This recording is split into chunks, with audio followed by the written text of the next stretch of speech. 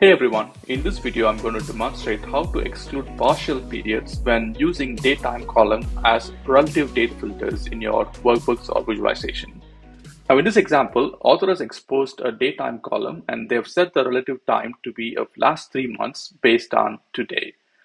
The default experience for relative time period filters is set relative to today, which means the date that the user is running the workbook or dashboard.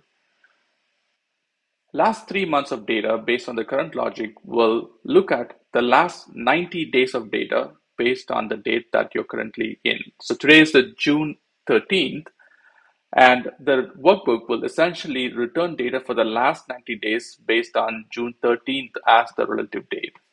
And that's why the consumer user ends up seeing partial data for June 2024 and full data for April and May 2024 and some partial data for March 2024.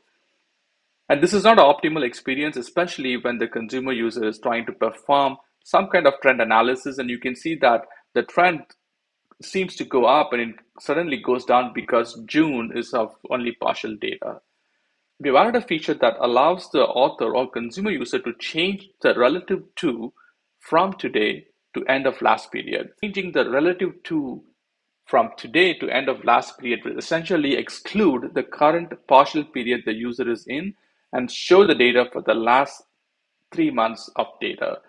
And this provides an optimal experience for the consumer user to perform any kind of trend analysis when using date time column as relative time period filters. Let's go to the edit mode and review the authoring experience. So in this example, on a dashboard filter, report date, which is a date time column, is exposed as a filter control.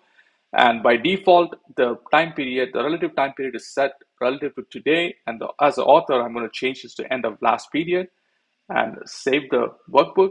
And let's launch the workbook as a consumer user. And you can see that as a consumer user, I get to see the last 3 months of full data.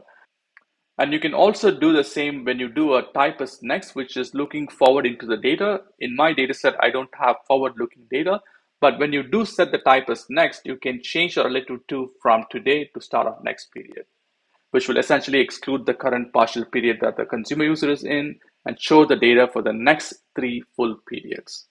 Thank you for watching this video.